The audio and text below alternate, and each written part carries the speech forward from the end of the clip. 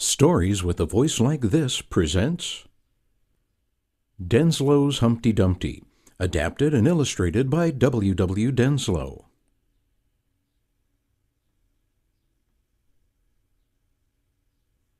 Humpty Dumpty.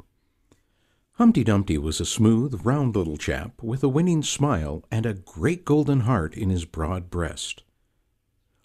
Only one thing troubled Humpty, and that was that he might fall and crack his thin white skin. He wished to be hard all the way through, for he felt his heart wobble when he walked or ran about. So off he went to the black hen for advice. This hen was kind and wise, so she was just the one for him to go to with his trouble. "Your father, old Humpty," said the hen, "was very foolish and would take warning from no one. You know what the poet said of him. Humpty Dumpty sat on a wall. Humpty Dumpty had a great fall. All the king's horses and all the king's men cannot put Humpty Dumpty together again." So you see, he came to a very bad end just because he was reckless and would not take a hint from anyone. He was much worse than a scrambled egg. The king, his horses, and his men did all they could for him, but his case was hopeless, and the hen shook her head sadly. "What you must do," continued the hen as she wiped a tear from her bright blue eye, "is go to the farmer's wife next door and tell her to put you into a pot of boiling hot water.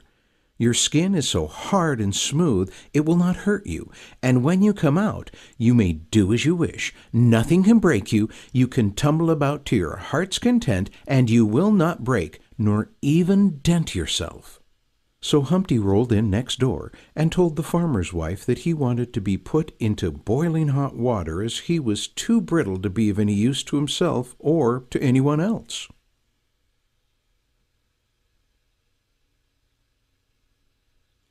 "Indeed you shall," said the farmer's wife.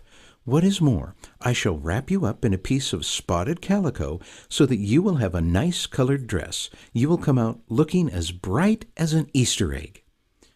So she tied him up in a gay new rag and dropped him into the copper kettle of boiling water that was on the hearth.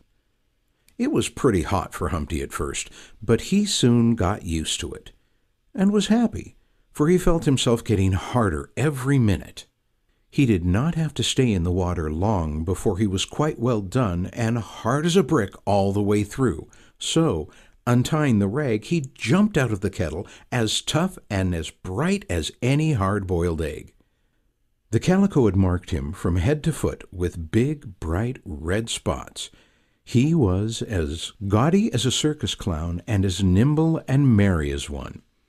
The farmer's wife shook with laughter to see the pranks of the little fellow, for he frolicked and frisked about from table to chair and mantelpiece. He would fall from the shelf to the floor just to show how hard he was, and after thanking the good woman most politely for the service she had done him, he walked out into the sunshine on the clothesline like a rope dancer to see the wide, wide world.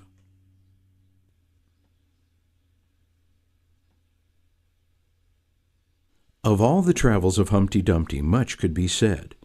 He went east, west, north, and south. He sailed the seas, he walked and rode on the land through all the countries of the earth, and all his life long he was happy and content. Sometimes as a clown in a circus, he would make fun for old and young. Again, as a wandering minstrel, he twanged the strings of his banjo and sung a merry song. And so on through all his travels. He would lighten the case of others and make them forget their sorrows, and fill every heart with joy.